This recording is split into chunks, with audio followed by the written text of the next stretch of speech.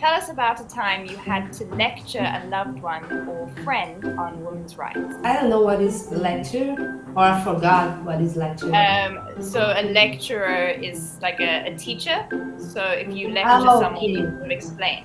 I can't remember, but I'm sure I did this sometime. So I had to lecture a student on women's rights once. And there was this one guy that stood up and he said, you see, I don't think that they should have the same rights as us, because as soon as women stepped into the labor market, our wages decreased.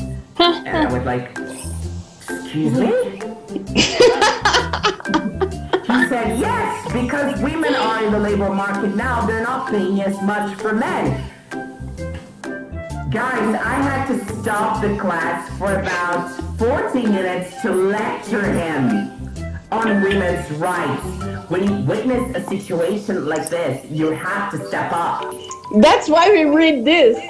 Yeah, a lot of the time it can be very difficult though, because if you're in a work environment and you try and stand up for yourself, maybe it's your boss that's being like that and he's saying, oh no, but women shouldn't be in the workplace.